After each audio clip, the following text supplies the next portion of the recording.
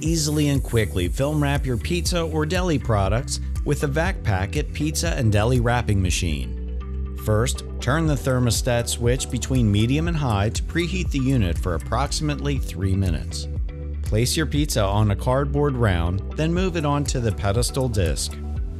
Next, tear off a piece of shrink film approximately double the size of your pizza.